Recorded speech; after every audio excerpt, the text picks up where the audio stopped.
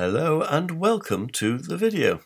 You're looking at a very familiar sight, I'm sure. That is the Ben Jonson poem To the Reader on the left and the Martin Droeshout engraving on the right, which appear on the title page of Shakespeare's first folio of 1623, both of which inform us that William Shakespeare was a pseudonym being used by Edward de Vere, Earl of Oxford. If you don't know how, you will find explanations to this on my channel. One of them is called Ben Jonson Knew.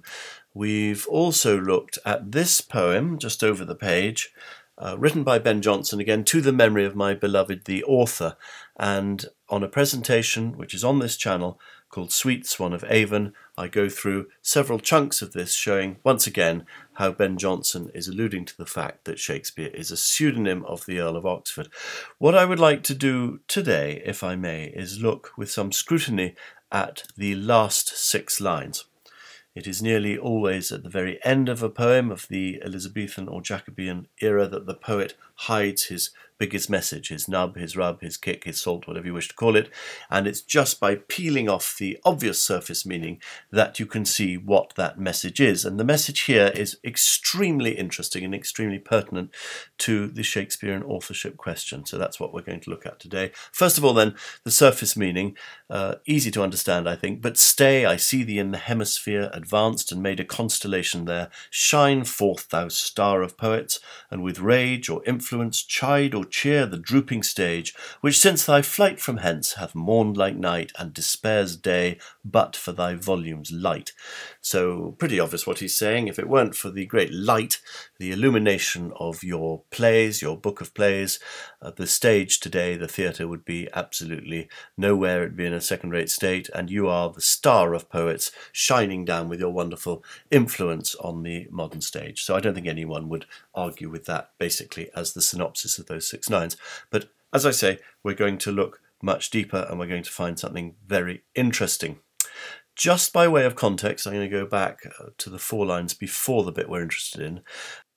Sweet Swan of Avon, what a sight it were to see thee in our waters yet appear, and make those flights upon the banks of Thames that so did take Eliza and our James. He is talking about Queen Elizabeth and King James, who enormously enjoyed the Shakespeare plays on the banks of the Thames. Where? Well, enjoyed them at Avon. Avon was an old-fashioned name for Hampton Court, a poetical name. And I go into this in some detail in the presentation on this channel called Sweet Swan of Avon, so do have a look at that if you haven't seen it already. This time I don't want to talk much about Avon, but about the word swan. It's quite normal in those days for poets to be alluded to as swans. The habit goes all the way back to Pindar and Virgil, but there may be a special reason here why Jonson pulls up the name Swan to talk of Shakespeare. He may be thinking of the Knight of the Swan, that medieval legend that tells of the knight who entered drawn by a swan on a boat, who would never give his name, and he did good deeds, he saved a damsel, but nothing could be done if his identity were known, so it was absolutely crucial to him that his name was hidden. And this, I think, ties in to Edward de Vere, who of course in his day was a concealed poet who wrote his greatest works, his plays, and put them out under the pseudonym of William Shakespeare. As one of his contemporaries, John Bodenham, wrote in 1600, Edward de Vere publishes his works under other people's names. Now, in 1804, Walter Scott wrote, a peer of England, the Earl of Oxford, if we recollect aright, conceited himself to be descended of the doughty Knight of the Swan. Well, it's extraordinary this, and I don't know what Walter Scott's source was. I would love to find out. But tantalising, as you can see, the connection there between the Earl of Oxford, who hid his name, who did not want his name to be known, or his good deeds, his works, to be known by his own name, and the Knight of the Swan, who, in precisely the same way, did not want his good deeds to be associated with his real name. But moving back to Ben Jonson and to this extraordinary poem that he's written, but stay, I see thee in the hemisphere advanced and made a constellation there, shine forth thou star of poets. Those of you who saw the presentation Sweet Swan of Avon will probably remember that I associated the Star of Poets with the sole charge on the arms of Edward de Vere, the Earl of Oxford, which is a 5-pointed silver star or mullet. I think Ben Jonson would have been absolutely delighted by that connection, and certainly would have known that Edward de Vere's arms had a single charge, being a star. However, as I said, we are going to look at a profounder meaning that lies behind these words. How to open it up like an oyster? Well, you need the right knife, you need to find the place to insert it and just wriggle it a bit, and that's what I did, reading these lines. Advanced and made a constellation there, shine forth thou star of poets, made me realise that there was an obvious problem. Why does Ben Jonson call Shakespeare a constellation, which after all is a group of stars in a specific pattern, and in the very next line calls him a star? You can't be both a star and a constellation. Well, I've never accepted the Stratfordian way of playing these things out, which is to say, oh, he just made a mistake, he just wasn't concentrating, he was thinking of something different when he wrote these lines. That is not how Ben Jonson operated. He was an extremely clever man with an extraordinarily bright mind, and what he did very deliberately and on purpose. And I am absolutely certain that he wrote constellation and star right next to each other, both describing the same person, because he wanted us to think about that and to work it out and to find his deeper meaning. Well, the constellation is very easy to identify. Don't forget that Shakespeare is being addressed as a swan, and there's only one swan that advanced in the hemisphere and was made a constellation there, and that swan was Cygnus. Cygnus, the constellation in the sky, which for thousands of years people have looked up at this pattern and decided it looked like a swan. It goes back to Greek legend, probably even before that, of the young man who was turned by the gods into a swan, and then ultimately, because they liked him, turned him into a constellation up in the sky. So we can't doubt that it is very easy to identify the constellation which Jonson is talking about, and that constellation has to be Cygnus. Well, if the constellation is so easy to identify, what about the star? Is it likely that Jonson gives us a specific constellation and then just wanders into a general star? I don't think it is. Well, at least I think it would be sensible to attempt to identify the star if it is possible to do so. And obviously that's not very easy. As Shakespeare said, the skies are painted with unnumbered sparks. They are all fire and every one doth shine. Yes, they are unnumbered sparks, but can we amongst those unnumbered sparks identify the singular star that Jonson is referring to here, just by looking at clues in the last 4 lines? Astonishingly, the answer is yes. We can identify exactly which star he is talking about. So I'm going to set up the clues that Jonson leaves for us, and I'll show you how we do that. He talks of this star as able to rage or influence, chide or cheer the drooping stage. So let's put the first clue up then. This star can criticize and influence the world. Oh, I hear you say you've changed the word stage to world, but of course it's a metaphor. As we know, Shakespeare himself says, all the world's a stage, and all the men and women merely players. They have their exits and their entrances. That's from As You Like It. Well, I'm sorry to tell you that Shakespeare wasn't being entirely original. This goes back forever, thousands of years. Here's a 1571 text which says, Pythagoras said that this world was like a stage whereon many play their parts. So in other words, since the time of Pythagoras, people have been using the stage as a metaphor for the world. And actually this is a particularly apt one, of course, because Ben Jonson is talking about a playwright. So it's very useful to be able to say the stage, meaning the stage, but also use it as a metaphor for the world. Okay, so that's our first clue, that this star could criticize and influence the world. Do we have another clue? But for thy volume's light, i.e., were it not for the light of this star. Remember that you read stars and you can read a volume. So we're in the world of metaphor again. We're talking about the star. We're addressing the star. So were it not for this star's light, the drooping world hath mourned like night and despairs day. So what does that tell us about this star? Something very interesting indeed, that its light is visible both by night and by day. Another very useful clue to try and identify the star with.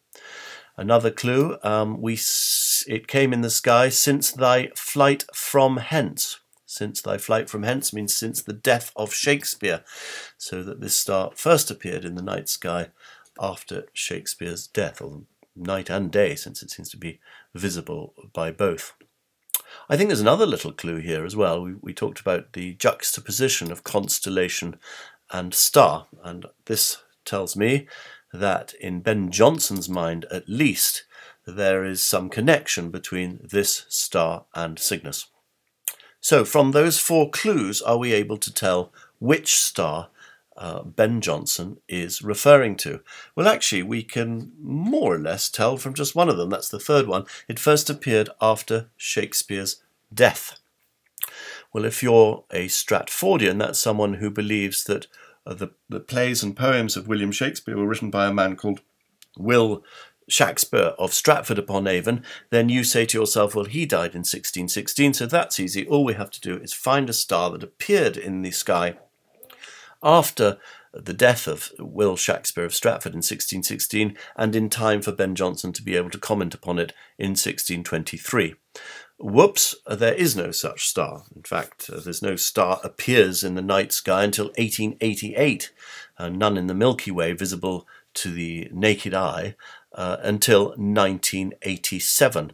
So poor old Stratfordians once again find themselves in a big problem here and probably abandon the whole idea.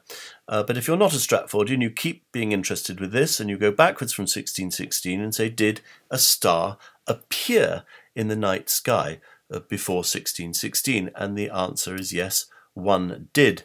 Here is a strange photograph of what is actually the remnants of it. It was called SN 1604. That's Supernova 1604. Now, that might make some of your eyes or ears prick up, because 1604, of course, was the year in which Edward de Vere, the Earl of Oxford, died. He was buried in July 1604, and 3 months later, in October, this star appeared in the night sky, and I can tell you it had an enormous influence. It was the subject of lectures by Galileo, and Kepler published this large book on it, very famous book, called De Stella Nova in Pede Serpentarii. That means concerning the new star in the foot of Serpentaria, Serpentaria being the constellation where it was seen. And Kepler was astonished by this star. He was actually looking at the night sky in order to study the conjunction of Mars and Jupiter. And Kepler, in this book, says that the Stella Nova, the new star, did not appear by accident, but by God's purpose, using the rules of astrology in order to exhort humans who are dependent on him and to inform them of his opinions. That was Kepler's view of why that star arrived there. In the book, you can see this wonderful drawing, this map of Serpentaria, known also as the Fiacus, the serpent bearer, and there in his foot you can see the star marked N, meaning nova. It's the new star, and you can see it's very large and very bright. That's not just because he's trying to illustrate where it was, but it was indeed a very bright star, visible to the naked eye. And Kepler's star, sometimes known as Kepler supernova, it was brighter at its peak than any other star in the night sky, and was visible both in the night and during the day for over 3 weeks. It was spotted all around the world. There are records of people spotting it in China, in Korea, and in Arabia. And of course, it became a very major talking point amongst men of learning and culture. Actually, Ben Jonson mentions it in his play Volpone, describing it as the new star full of omen.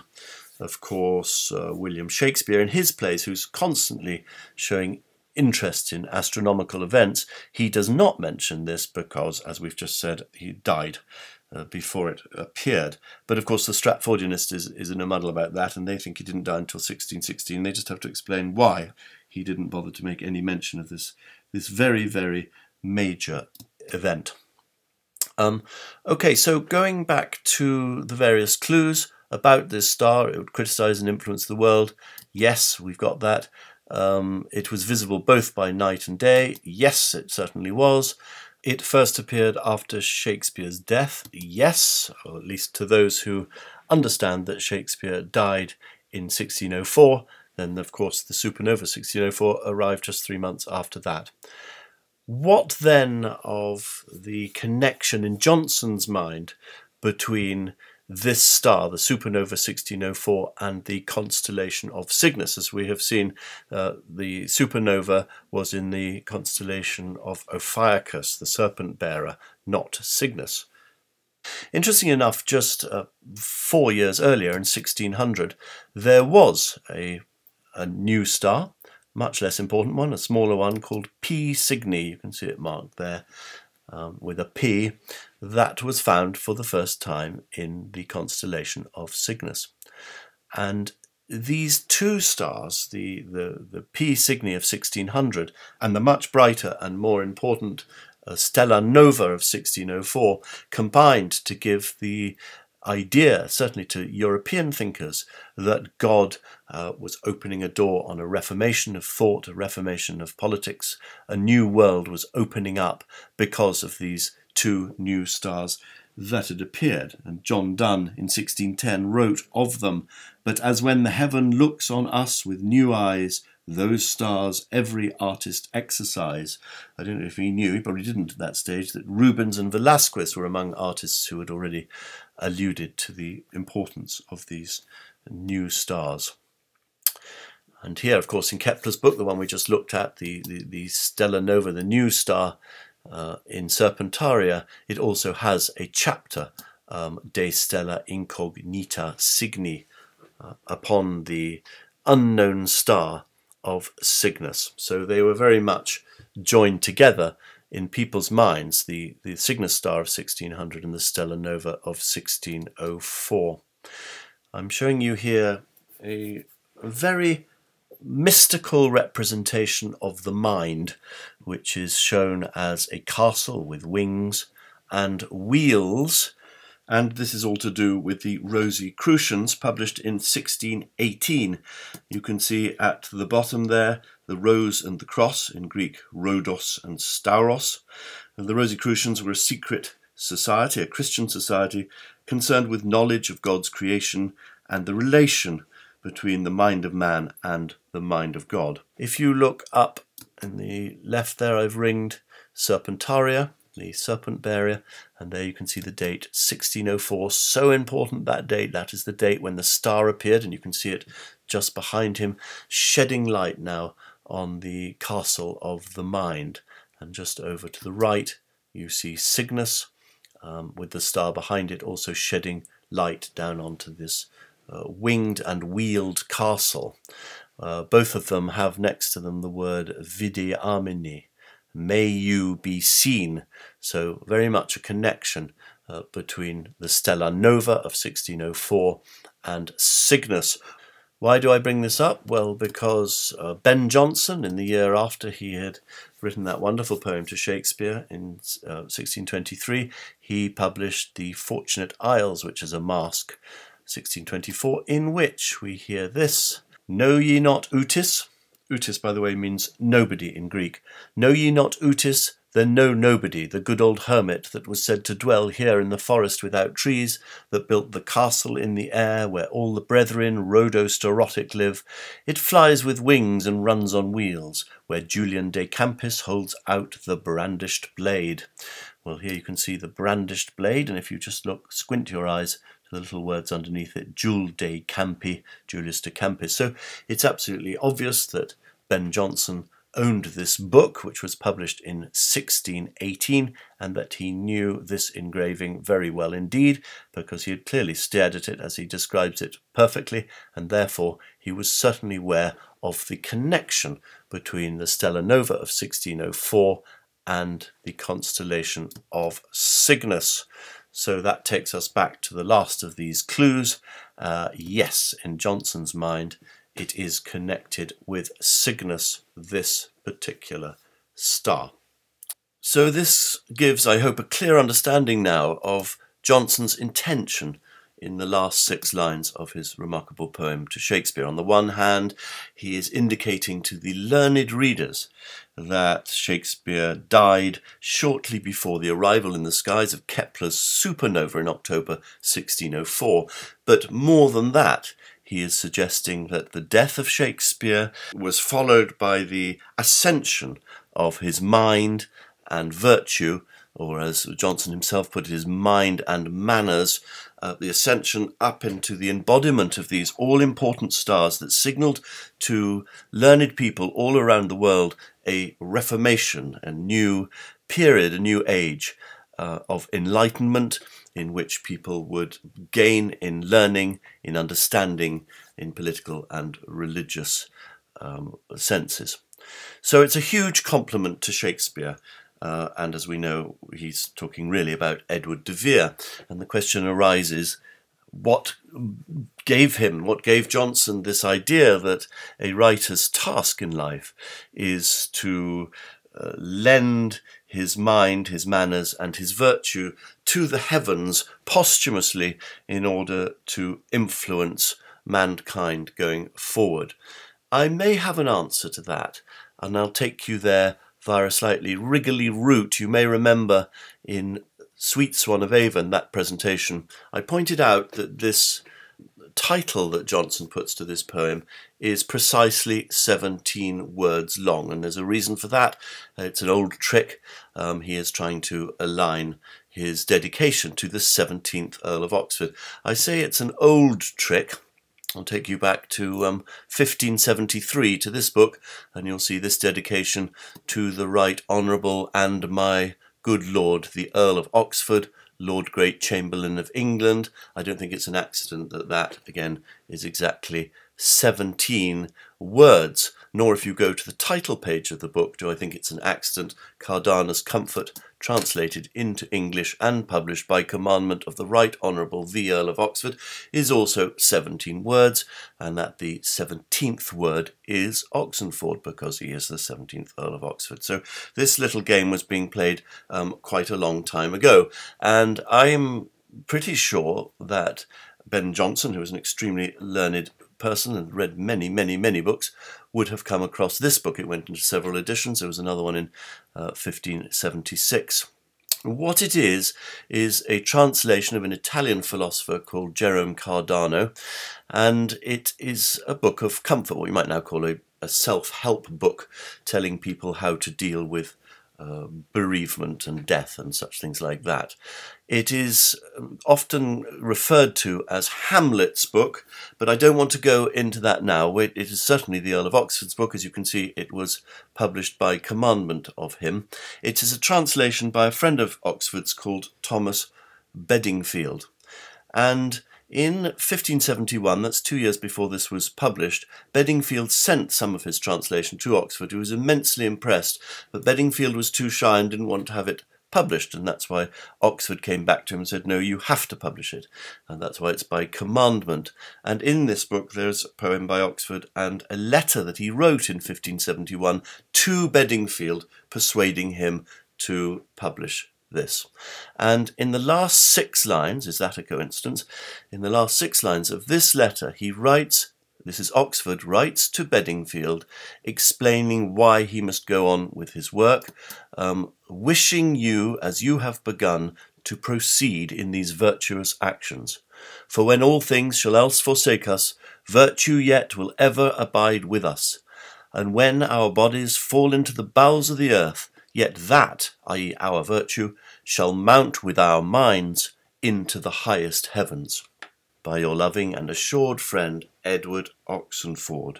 So I would suggest that in Jonson's last lines, there is also a little allusion to this idea that a writer ends in the highest heavens, influencing mankind from above after his death.